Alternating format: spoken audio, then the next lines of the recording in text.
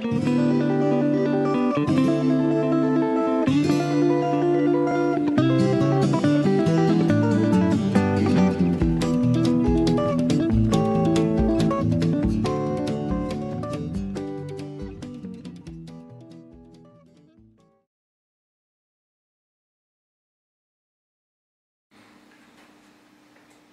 folks, today I'm going to show you how to find your relative major and your relative minor chords in one easy move with the baby finger.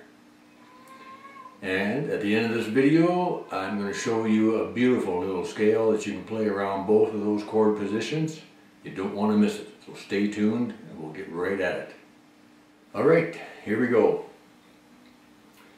If you're playing in a band with somebody or you're jamming with somebody and someone says to you, I've got to sing this song in D sharp major. And he goes and he takes his capo and he puts it on the first fret of his acoustic guitar, and of course he's allowed to play his D chord like this when he plays it here, up one fret, because that's just what singers do and such. And you're thinking to yourself as a lead player, oh my God, D sharp major, where the hell can I find my home base, safe pentatonic scale to at least start picking around? What's my relative minor pentatonic scale around D sharp major? Okay, well that's what we're going to do today. Alright, so first of all, when you're playing a C chord, like that, if that nut wasn't there, you'd have to do the bar chord like that. Okay, so with that position, and you're going up the neck with that bar chord position, like that. That's what you have to do to find the right chord, which will allow you to find the relative minor very quickly. So if he's saying we're in D sharp major, if you know the notes of your fifth string, that's an open A sharp, B, C, C sharp, D, D sharp on the 6th fret. So you play that C chord formation, but with the bar, with the root on the D sharp on the 5th string. There is your D sharp major. Now here's the cool thing. To find your relative minor, you take that baby finger, you put it right behind your ring finger on the 3rd string, on the 5th fret in this case, and now the root goes from here, it goes to under your bar finger, your 1st finger, on the same string. Still a 5th string root, but now it's a C. And now you're playing an A minor chord formation. Again, if that nut wasn't there, you'd have to play your A minor like that. And we're just going up the neck.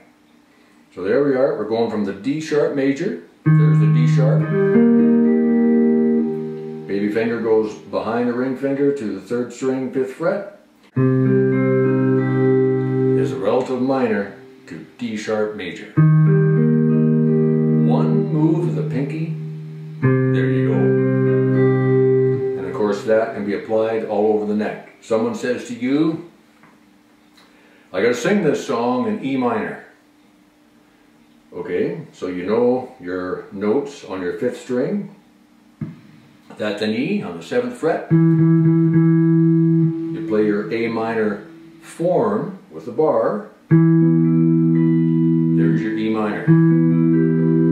Take that baby finger now from behind the ring finger, put it down to the C chord formation, 5th string, 10th fret. That note is a G. That's a G major now. E minor, G major. G major is your relative major to E minor. Let's try one more. Someone says to you, I gotta sing this in B minor. Okay? There's your A sharp, B. B minor chord.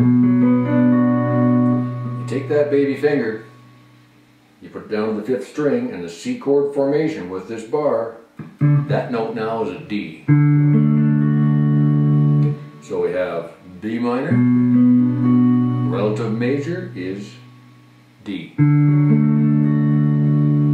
How cool is that? So let's go back to that D sharp major. D sharp major, relative minor, C minor.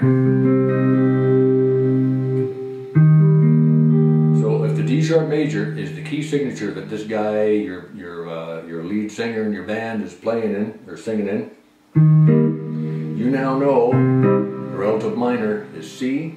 You can pick your pentatonic scale around that D sharp major in a C minor position all day long.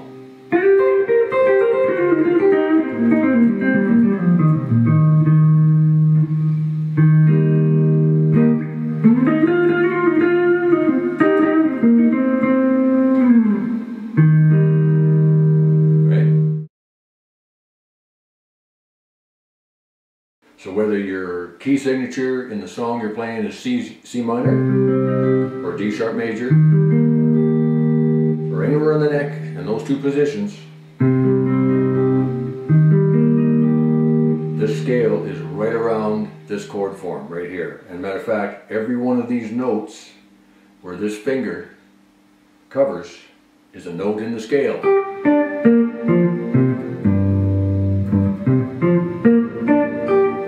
Every note is in there, and it just covers 4 frets. It's a nice tight scale over 4 frets. So here it is. I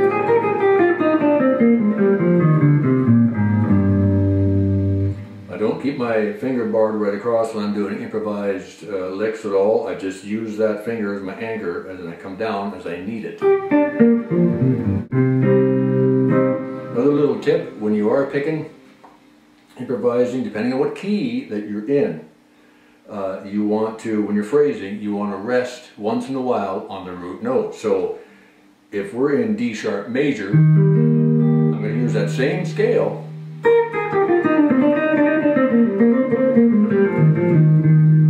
I'm going to rest my phrase once in a while on the root note D sharp. If we're in C sharp minor, same scale, same licks. But I'm going to rest a lot on the root C.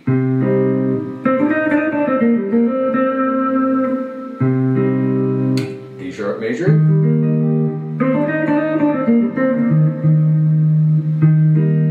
C minor.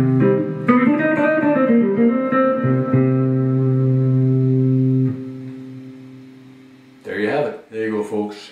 I hope that helps. I hope that's going to be an aha moment for you. It sure was for me several years ago when I figured that out.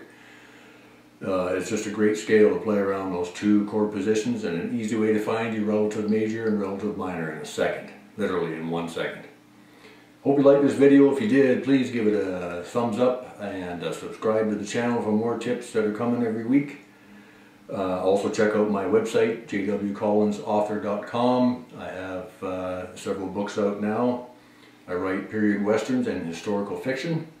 Check me out on Facebook and Twitter, and be sure to leave a comment below if you have any questions or anything you'd like to see, any questions, anything you'd like me to post for a video, songs, how to play certain songs, whatever. Please leave a comment. I'd love to respond to that. So until next time, have the best day you can. See you then.